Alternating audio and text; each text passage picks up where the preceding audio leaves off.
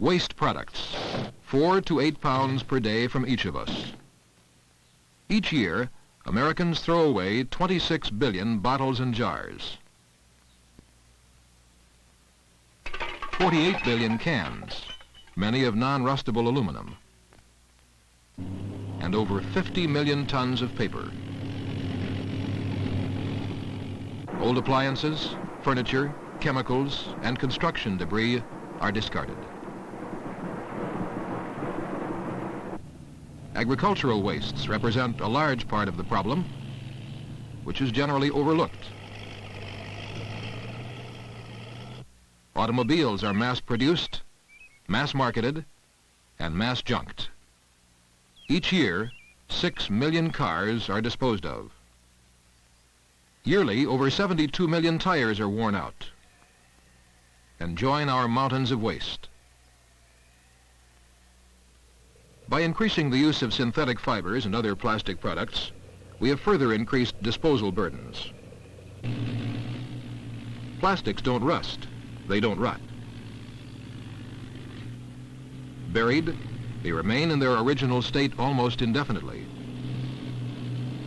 Burned, they pollute our air. Non-returnable bottles, a great breakthrough in economical and convenient packaging, are a nuisance that will neither rot nor burn.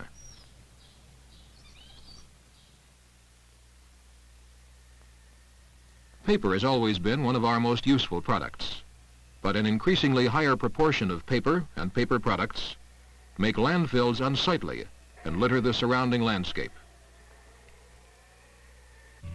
There is now enough garbage produced in the United States to fill the Panama Canal 4 times each year. How do we dispose of all of it? Increasingly, this seems to be a popular way. A drive along our nation's highways or through the streets of our cities shows our attitudes toward waste disposal.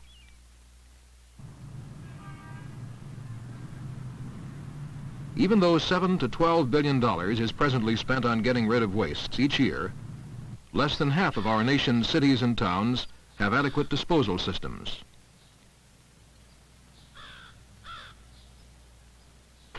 Over 45% of the disposal sites are operated as open dumps. These dumps contribute appreciably to our air and water pollution problems and degrade the environment. The raw garbage and incompletely burned organic wastes attract flies and rats. For these reasons, open dumping and burning is banned in all states, but it is not being enforced. An improved method of disposal with no burning is called sanitary landfill. It is really a dump in layers.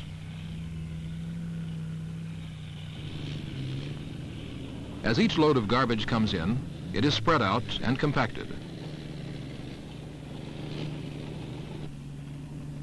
Daily, all the newly deposited wastes are covered with 6 inches of soil, and then another layer of garbage is added.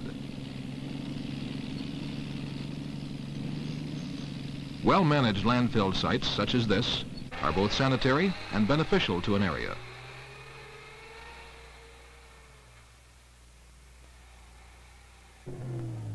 Most landfills, however, are sanitary in name only. In some coastal areas, wastes are used to fill marshes and extend shorelines under the guise of turning worthless land into valuable property.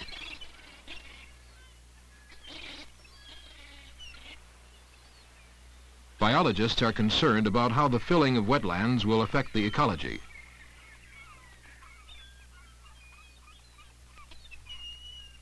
Improperly placed landfills can leach into groundwater supplies and streams, adding pollutants to our water resources.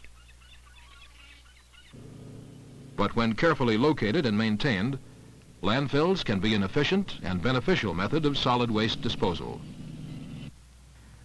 Apartment houses, parks, golf courses, highways, and airports are only a few of the things that have been built on filled-in land.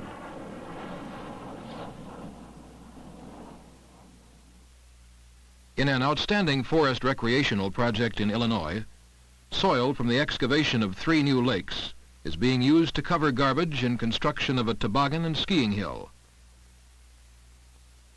Space for landfill operations such as this will only be available in many urban areas if imaginative, comprehensive solid waste planning is undertaken.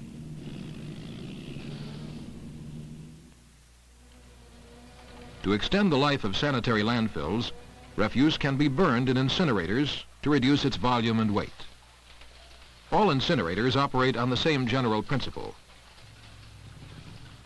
Trucks haul in the garbage and dump it into a pit. A crane then lifts the refuse and carries it to the top of a furnace, where combustion, once started, is self-supporting.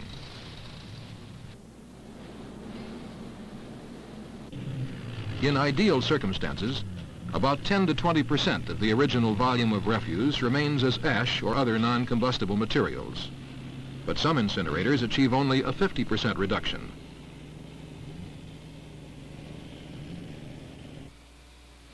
A few incinerators provide useful byproducts, such as electricity and steam for heating and power. But all incinerators have several drawbacks. Besides being expensive to build, operate, and maintain, there are problems involving combustion, corrosion, and pollution. Another way of extending the life of sanitary landfills that is being developed is by compacting refuse in a press. This refrigerator, chair, and several hundred pounds of garbage will be compressed under several thousand pounds of pressure per square inch.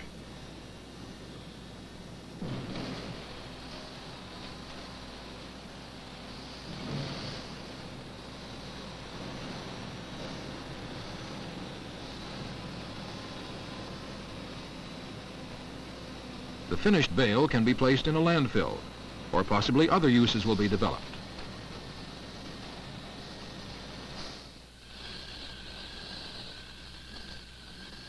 Some of our solid wastes can be ground and washed into sanitary sewers. But home units only get rid of part of the waste. Cans, bottles, and plastics must still be collected and disposed of. They also shift the disposal problem from the home to the sewage treatment plant. An effort to convert solid wastes into a useful product is called composting. The product produced is an organic soil conditioner. After removal of ferrous material, the other wastes are shredded, mixed with water, and reduced by grinding to a wet pulp. A dewatering press then reduces the moisture content of the material before it enters a digester. Inside this unit, controlled bacterial action digests the organic wastes in 3 to 5 days.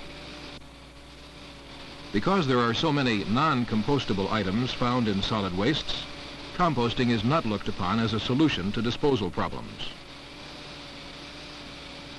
There is also little demand for this kind of soil conditioner because chemical fertilizers and processed sludge from sewage treatment plants are inexpensive and faster acting.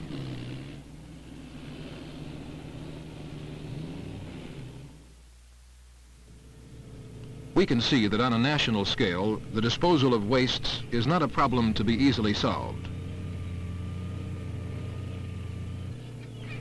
Our exploding population will add to the problem. To find a solution, major technological breakthroughs and bold planning are needed. Let's look at a few that are being researched and tested.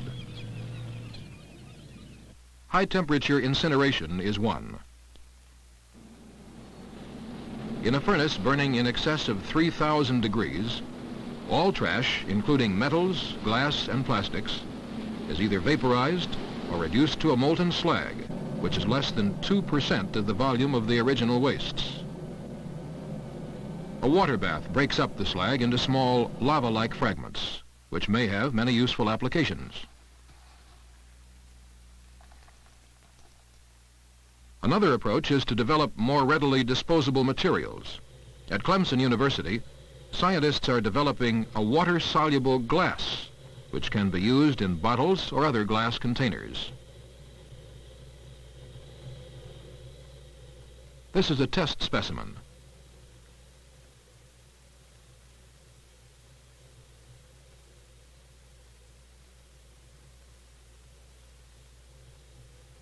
Before this silicate material can be used for containers, it must be given a thin, impervious coating, which protects it from water vapor and corrosion from its packaged contents.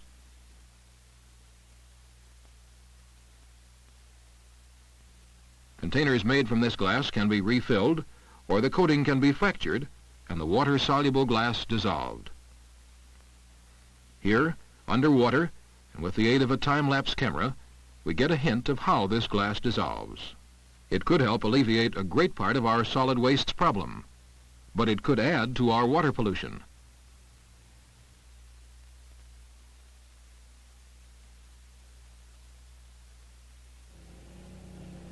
There is a growing awareness of the need and the potential benefit of reclaiming and recycling solid wastes. Solid wastes can be looked upon as resources out of place.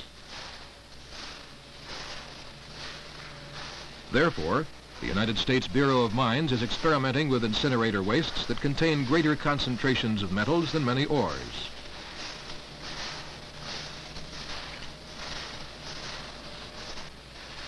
In this pilot plant, reclamation of materials is accomplished by washing, screening, shredding, and magnetic separation of the various residues. To date, the experiments have reclaimed an iron product which can be reused. A reclamation plant of larger scale could be attached to a single incinerator, or large volumes of wastes could be gathered from several metropolitan areas for automated processing.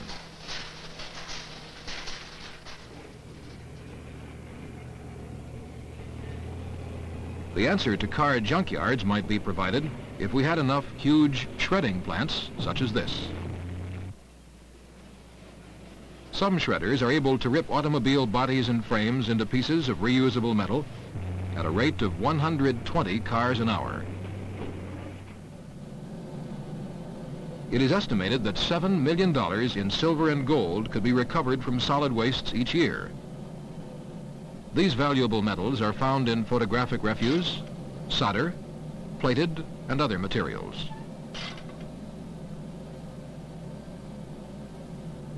This slag from photographic wastes, when cooled, shows evidence of silver.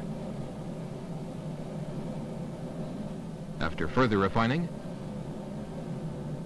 pure silver is recovered.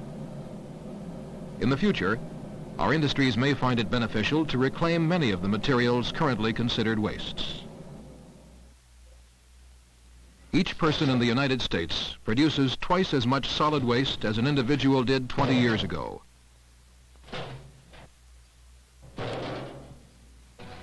The Public Health Service expects this amount to double again in the next 20 years.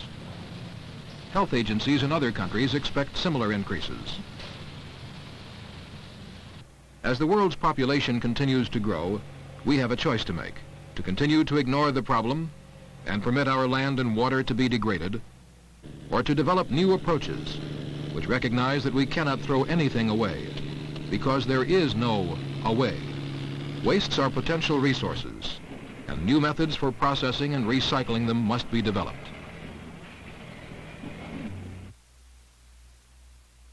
As a nation, we set a goal to put a man on the moon, and attained it. But can we attain a national goal to clean up our environment? How much longer can we wait?